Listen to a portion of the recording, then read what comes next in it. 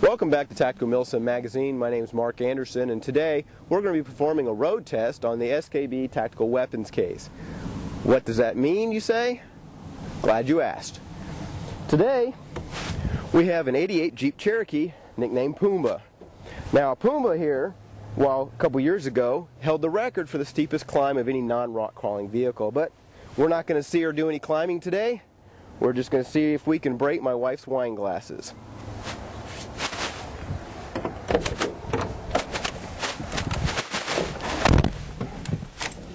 Clear!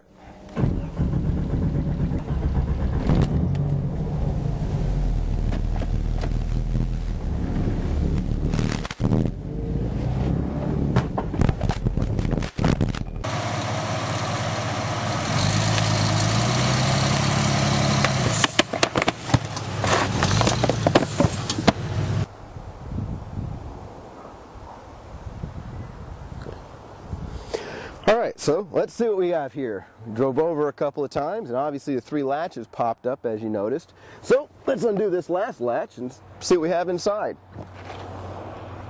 Alright, well, she still looks pretty good, so far the case seemed to be holding up pretty well.